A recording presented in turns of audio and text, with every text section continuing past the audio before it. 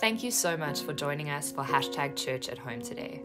The beautiful thing about Good Friday is that this is only half the story. Easter Sunday is still to come. So please join us again on Easter Sunday, where Richard will be going live before the service. Please be sure to keep an eye on our website and social media platforms for more information. We will now be joining Richard for communion as he broadcasts live from his home at 11:30 a.m. today. Head over to our YouTube channel for the live video, or if you're watching this after 11:30 a.m. on Good Friday, you can still watch the video if you missed it live. Please go now and get the elements ready.